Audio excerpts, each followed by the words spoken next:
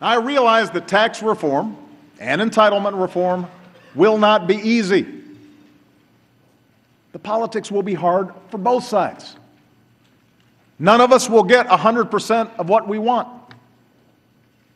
But the alternative will cost us jobs, hurt our economy, visit hardship on millions of hard-working Americans. So let's set party interests aside and work to pass a budget that replaces reckless cuts with smart savings and wise investments in our future. And let's do it without the brinksmanship that stresses consumers and scares off investors. The greatest nation on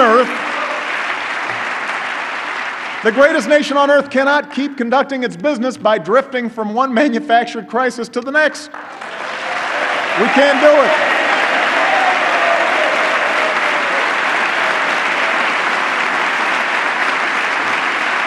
Let's agree.